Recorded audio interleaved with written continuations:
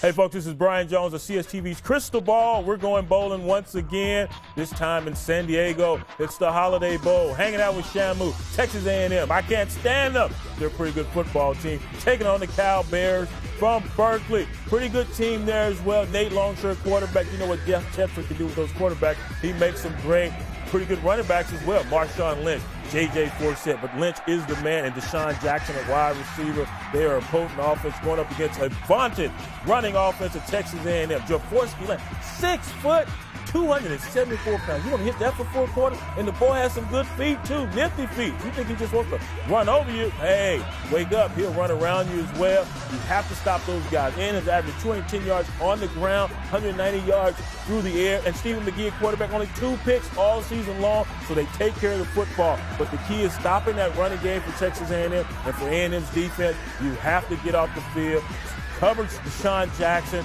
You got to stop Marshawn Lynch. If you do that, you win the ball game. And I believe A&M gets the job done, and they knock off Cal to win the Holiday Bowl.